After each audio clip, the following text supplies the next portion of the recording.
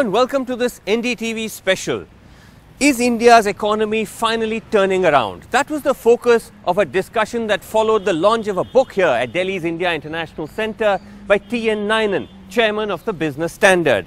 But instead, Arun Shourie, who was one of the participants of the book launch, used the occasion to launch a blistering attack on the Narendra Modi government. All the more surprising since he was seen, at least until recently, as a very strong advocate of Mr Modi and his policies. But Mr Shourie instead used the occasion to claim that there has been no improvement since the NDA came to power. In fact, he said things have gotten worse, even making what has now become a headline statement that the NDA is simply the UPA plus a cow. The evening began on a sedate note with Arvind Subramanian, Chief Economic Advisor, and former Foreign Secretary Shyam Saran making opening remarks on Ninan's book, using their own experience to describe how the book tackled the challenges posed to the Indian economy. I'm in an awkward position because I have to pretend I have no opinions about this government, the last government, and yet have to say something serious and meaningful. So I think when we think about India, and again this is something that comes out in the book, again, reading through the pages, I think I will absolutely insist that India is one of the unique development models, absolutely unique development model, which is why I think it makes it so interesting and what makes the book so rich. The old joke about, everything and its opposite is true, it is actually true, but it's actually true for a combination of two reasons which I think are really compelling about India. One is, I call this the precocious development model. It's precocious development in both an economic sense and a political sense. It's precocious in an economic sense in the following things. India is a country that is not following the normal pattern of development, economic development, in the sense of using its comparative advantage and growing. The East Asian economies all grew using their cheap, unskilled labor, did manufacturing, and that was the way out of underdevelopment. India, as I like to put it, is growing not by defying its comparative advantage, but by defying its comparative advantage. Why? Because it's much more skill intensive, it's much more services based, and yes, we have Make in India and so on, but the future is uncertain in terms of going forward, whether we will escape out of underdevelopment, following the more normal path of the East Asians, which will require, mind you, a massive correction from the current strategy. On the other hand, if India makes it on the basis of the current model, it will have been very, very unusual. Almost the first country in history to grow based not on using, but on underusing its comparative advantage. So that's the Indian precocious development model from an economic sense. The second political sense is that, if all political scientists have noticed, that India maintains in a sustained democracy at very low levels of income, very low levels of literacy, high levels of social cleavage, and being a very agrarian economy. So now it's something that we celebrate, and rightly so, that this is an amazing achievement. Again, very few countries have done that. But I think what we don't step back and ask is whether, in terms of our economic development, whether this precociousness politically may have had some consequences for us in terms of our economic development. In a column I wrote a few years ago in the Business Standard, in fact I was more modest in referring to India as a, quote, premature power. The point is that India has a macro impact much larger than warranted by its modest indices of economic and social welfare. In terms of GDP, in perhaps purchasing power parity terms, India may already be the world's third largest economy, but in per capita terms, it remains far, far behind. It may be the third largest emitter of carbon emissions globally, and yet in per capita terms, it will rank with some of the most energy poor countries in the world. India will therefore matter hugely to the rest of the world, even if it does not attain first world or even second world standards of personal well-being and affluence. This makes India both a demander in terms of global public goods, but its choices can also affect how the world will deal with serious issues such as global climate change, global public health issues, And in the political and security side, issues of weapons of mass destruction proliferation, international terrorism, human trafficking. This makes foreign policy making and action a most complex exercise and sometimes even schizophrenic. The good economist in Ninan shines through the book. He points to the perverse incentives that may knock the bottom out of the Make in India initiative. If you can make more money through the rich profits offered by the plethora of arbitrage opportunities the economy offers, thanks to somewhat incoherent and often contradictory policies, then why invest in risky ventures? And when politicians become businessmen in order to derive arbitrage profits, why would they be a party to the dismantling of these perverse incentives? The only slight reservation that I had about after reading Ninan's book is that I hope it does not encourage people who believe that India really doesn't have to do very much in order to modestly succeed. That there is some inevitability about India's emergence as a global power, which you do not really need to work for. And I think that's not true. In this country has an immense propensity for shooting itself in the foot. And I do hope that Ninan's book does not encourage that tendency amongst ourselves. But then Mr. Shourie's turn came for opening remarks, where he set the tenor of what was to come when he systematically debunked many of the NDAs and Mr. Modi's pet schemes, claiming they were simply built on hype.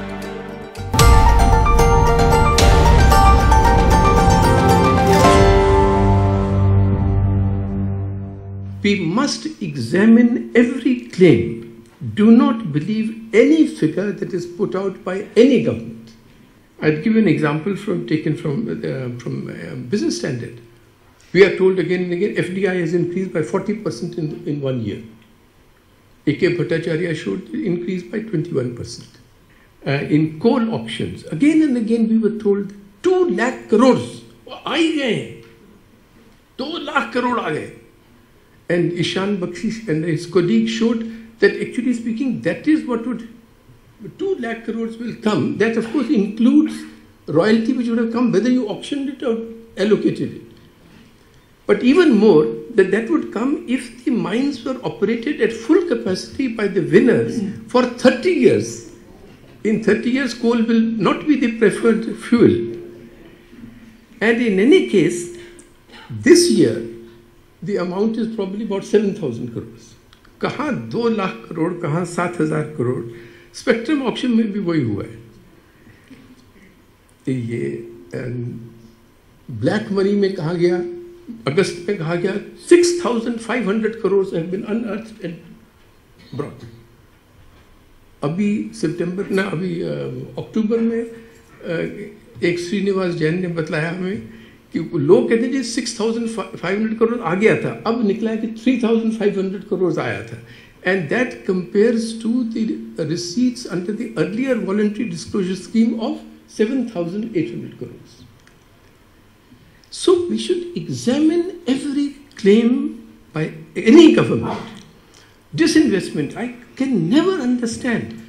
लोग कहते हैं success हो गया, over subscribe हो गया. अरे ये तो बतलाओ कि LIC बेचारे से कितना दिया गया. 90%, 95%, 98% of the subscription has come from LIC or from other state financial institutions. Disinvestment. So the first thing to learn from Ninan's book and from what he writes and from the culture which he has built up in Business Standard is examine every claim of every government. Second is keep track of every promise. Investor summits होती हैं आज बस every state is doing investor summits. Ninan also mentions these new announcements of projects. So I had for some other purpose to examine. So I started examining. So अभी तो तमिलनाडु की हुई है कि भाई गुजरात की इन्वेस्टमेंट जो क्या कहते हैं vibrant Gujarat summit. So what actually happened to the projects which were announced? You can't get it from the Gujarat government. So I contacted the Center for the Monitoring of the Indian Economy, Mahesh Vyas. उसने लंबी email भेजी कि it is the most opaque figure. And they have been trying to get this, they can't get it. He says, we have an entire floor of people who monitor these projects, but we can't get this. But our best estimate, and he's given several reasons for it, is 20% of the announcements resulted in a project. अच्छा, अभी P Sainath का article आया. इस बार जनवरी में summit हुई गुजरात में. Can anybody, even these big people like Deepak Lal, Swaminathan, can they guess how many MOUs were signed? There were 2 working days. How many MOUs were signed between the Gujarat government and industrialists? 21,000. Sainath has calculated that meant 1 MOU per 4 seconds.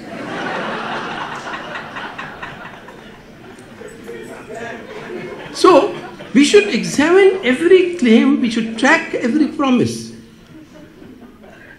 Package announce होता है.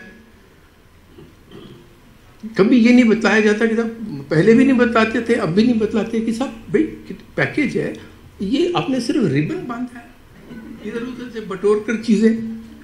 How many of them are existing schemes? 1.25 lakhs for Bihar. How many of the existing schemes? We don't know. If I ask Subramanian, he'll take it will require a week or 10 days for him to tell us.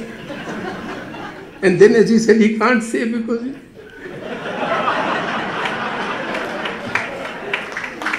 तो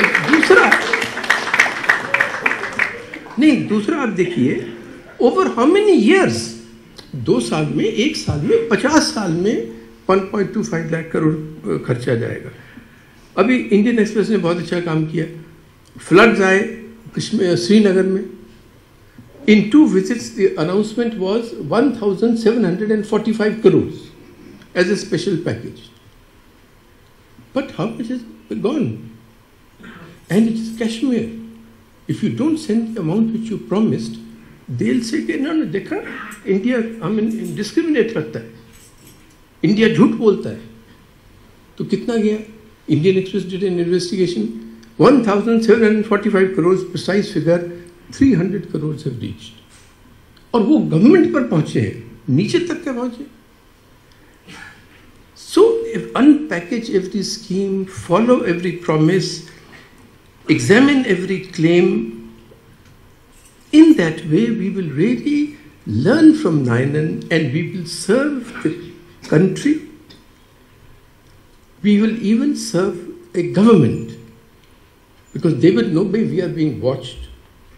Because many people don't seem to realize that when I do this, जैसे हमारे वो रंगाचारी कहते हैं कि जो hyper बोले सो निहाल.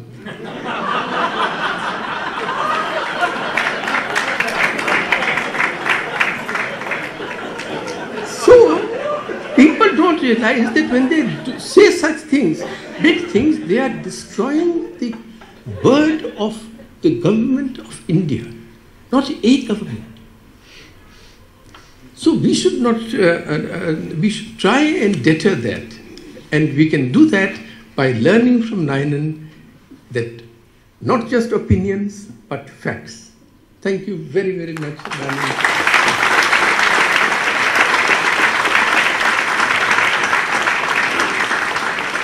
This is what happens when you don't take Arun Shourie in the cabinet.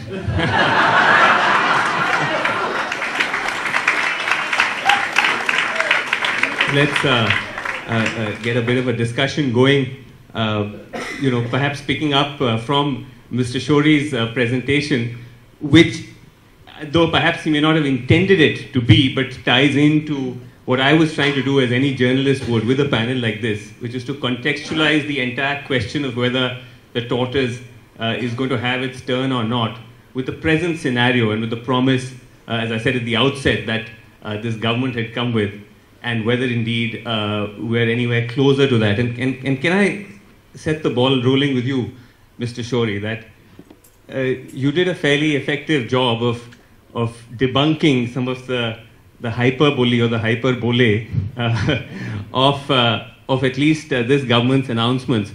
But in terms of the actual movement on the economy, and that, as I said, was the narrative that this government came with, that finally now, with all respect to Dr. Singh, that the UPA with all its infirmities had been cast out, and now we're actually going to see some movement. Now, you had said, I remember, I think closer to the time of the first anniversary of this government, that patilon ki awaaz aa rahi hai, lekin khana nazar nahi aa raha. Do you actually now see any sign ki khana parosa ja raha hai, or do you still feel that what we are seeing on the ground is not matching expectations? I don't know. उसका एक answer तो ये है कि अब doctor साहब को लोग याद करने लग गए हैं.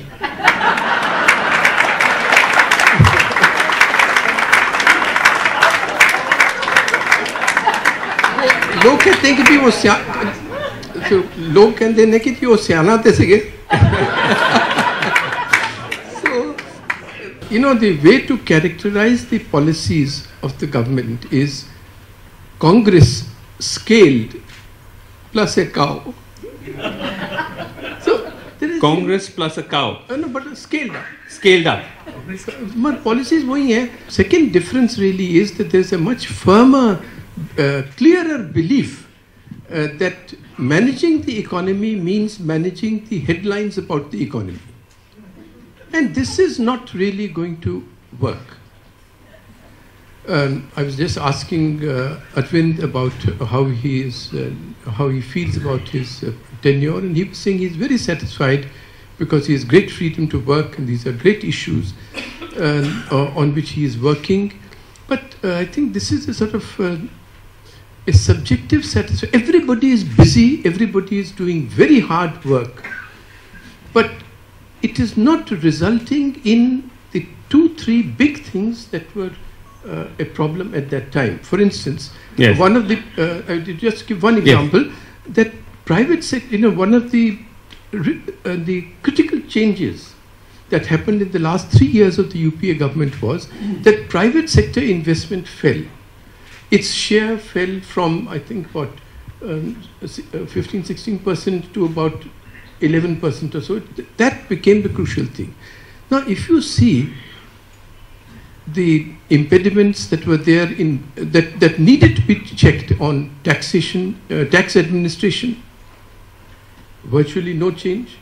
On banking reform, it has been delayed by 1.5 years for no particular reason. So, therefore, this tortoise is a very generous metaphor. वो बेचारा सो ही जाता है बाद में. It's not just the hare who sleeps. And this should have happened at a time when everybody was saying कि नहीं अब तो हो सकता है और करने के लिए ही mandate था. This is disappointment. Before I move on to the others, I want to ask you very quickly, and you realize that you've already given us about 2 headlines with just what you've said so far. But before I move on, I want to ask you very quickly, where do you think the problem lies? Because it's certainly not the mandate. You have the majority. You also have someone who's widely seen as a decisive leader. So where's the problem? I don't know. Maybe it is in priorities. Maybe it is because the whole truth is not told to our rulers, whoever the rulers are. Maybe that's the problem. For instance, these industrialists and all who meet prime ministers, they don't speak the whole truth. वो बार आकर कहते हैं, ओ यार कुछ करो यार. वहाँ बैठे हुए कहते हैं 9 out of 10. So that is one of the big problems in India. And okay. And also, yes. Sorry. Yes, no, sorry, I didn't want to interrupt, but let's get Arvind Subramanian. I don't want to put you in the awkward position of being a spokesperson for the government, which you already said is not the hat that you've come wearing today. But let me at least ask you that in the broad brush characterization of this government as one that has not lived up to its expectation, as one that would set the pace of the economy or of reforms to the level that it was expected to. Would you agree or would you disagree? I was hoping this would be about the tortoise and not about a government performance, because you know, it's a bit. I think we should focus on the book. But all I would say in response to your question is, you know, Jagdish Bhagwati has a lovely book called Protectionism. It's a little small book. It's a great book, and you know, one of the footnotes, there's a little joke that he says that, you know, the economist's wife turns to the economist and says, "Honey, do you love me?" And he says, "Relative to what?" So in terms of, you know, relative. I mean, have we done relative to expectations, etc., etc. I mean, I think all of us will have a view on, you know, what was expected and how much was done and how much was under and over. Well, let me not then phrase it in an overtly a political economy where vis-a-vis this government and previous ones, but just in terms of, I think what Mr. Shourie was referring to, that you were saying about your own experience of having come from sort of outside the conventional political bureaucratic system and actually be part of the machine, as it were. Did that, I mean, have you found that to be an environment and a scenario where, with this particular government, with this, and its vision, conducive to some of the ideas that you hoped you'd be able to implement and to the overall thrust of the economy? Yeah, I mean, I think that, as I was telling Dr. Shourie, that, you know, I've been, you know, every day I've been surprised on the upside in terms of, you know, how much is possible, at least at my level, you know, whatever I have to do by way of analysis, I'm providing ideas, providing advice.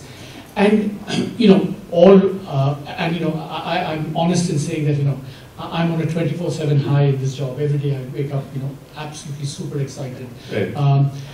So in that sense, I think that, as I was also saying, at least in a job such as this, I think we have to do, you know, the best that we can.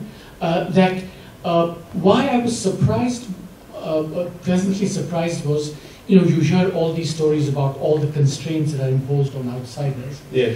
But I mean, I think that one of the dirty secrets of perhaps all bureaucracies is that, you know, between the injunction that you must not do certain things and the stricture that you must do certain things, there's the whole gray area for, you know, really opportunistic, creative, you know, behavior analysis, whatever. And I think, you know, so I've certainly had that space. You know, I've never been stopped in terms of generating and you know, never been muzzled anyway. I've been encouraged to speak up. But then, you know, then the question of, you know, but what happened, what outcomes turned out. Yes. And, you know, the people who make these decisions, you know, who are above my pay grade, obviously operate under some constraints, which I think that it's not my job to second guess. It's my job perhaps to say some of these constraints should be relieved, some not. But beyond the point, I think, you know, I can't second guess what these constraints are. Right. Ninan, you actually in a way anticipate some of these arguments in your book, where the broad point from what Mr. Shourie was saying is that the idea that a change in government will not necessarily lead to a dramatic change in economic vision. And certainly the Modi government came with a catchphrase of minimum government, maximum governance, which you point out in practice has not quite played out that way. So obviously there are challenges which transcend you know, changes in political regime or shifts in political ideology. I'm not sure if there's any significant change in ideology, and maybe too early to see whether there's change in performance. The comment I think I would make is what I wrote in my column last week, which is the orientation of this government is towards projects rather than policy. You could argue the previous government focused more on policy, and projects got stuck. And this government is trying to unstuck those projects and focusing on them. The danger for them in doing that is that projects have targets and numbers. So it's very easy, the way Mr. Shourie's done, to actually show up the claims against what you've achieved. If you say 100,000 megawatts of solar energy, sure, 60,000 of wind, so many bank accounts, so much money is gone, so much money from black money coming in. The minute you're doing a project focus, you could argue that it's partly the mission focus that I've written about it. The mission focus works by and large. But the risk is that you then just, at the end of 5 years, hello, you said these are the numbers and look what they are. You know, it's a tricky game to play.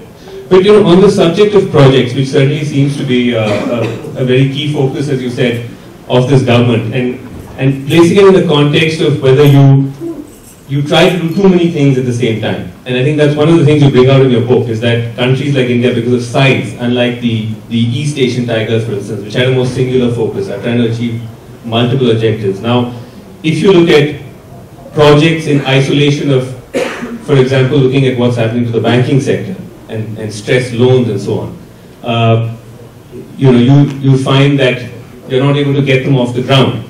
And let me put that to you, Mr. Shourie. I mean, when you talked of actual changes on the ground in terms of reform, one big obvious aspect of the current economic impasse seems to be that banks are heavily strained, there's huge amount of bad debt. But is enough happening to address that? There are 2 points. First, on policy itself, the distinction that Ninan has made on between projects and policies. One of the problems which is unnerved, which has prevented investor confidence from coming back, has been self-goals on policy, not just projects. Retrospective taxation, nothing clear was done. MAT, it's completely a self-goal for no reason whatsoever. But it created a great flurry. Similarly, to bang your head against the wall with 3 ordinances on land acquisition, when you just leave it to the states. There was absolutely no reason for the central government to get into it at all. A general announcement would have done. Similarly, in this Judicial Appointments Commission, a confrontation has been engineered, and especially by the kinds of arguments which were put forward on behalf of government in the court. It had never happened like this. That even very gentle judges had to take the Attorney General to task every day. So you have created a confrontation. Similarly, the second problem is that in India you can't do things unless you take everyone along, chief ministers and so on. But if I get up every morning and start a boxing match, how can I take people along? So these were self-goals on policy and on execution. And if I may say one point on which I am surprised.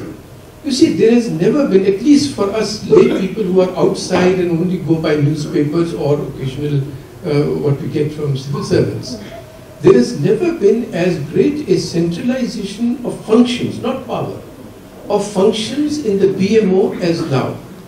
But I feel that there has never been as weaker a PMO as now. Why would you say that? Well, by what is happening.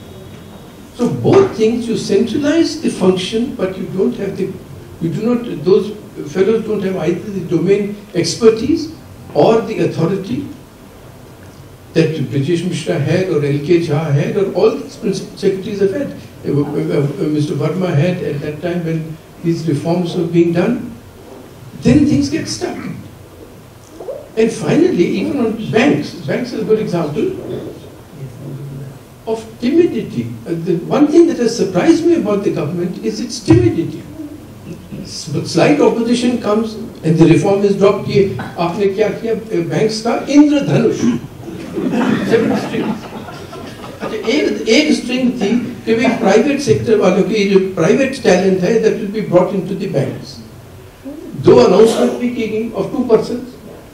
Slight flutter among of opposition, and suddenly the banking secretary goes and says, no, we are not going to induct anybody.